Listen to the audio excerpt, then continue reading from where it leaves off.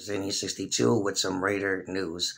So now the NFL put a fine out for Raiders quarterback Nathan Peterman for lowering his helmet against the Rams last weekend.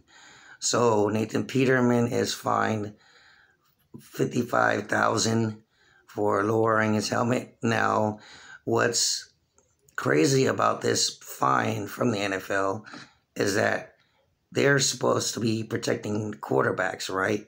And Nathan Peterman is a quarterback. But did the NFL just fine him because he's a Raiders quarterback?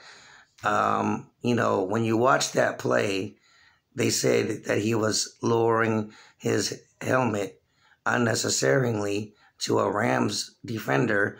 When you watch that play, Nathan Peterman looked like he got the worst end part of that hit.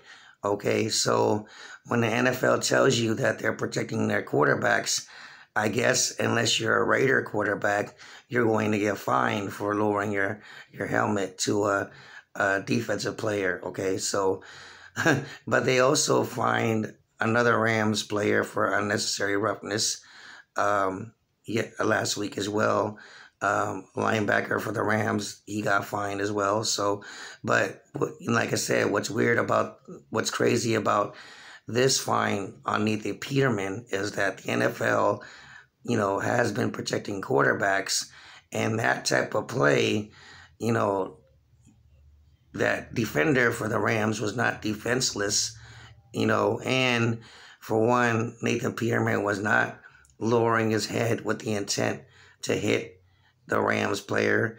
And when you watch that play, like I said, Nathan Peterman looked like he got, the worst part of that hit by that Rams player. So, did the NFL, go out of bounds here by, fining Nathan Peterman $55,000 for that late helmet hit?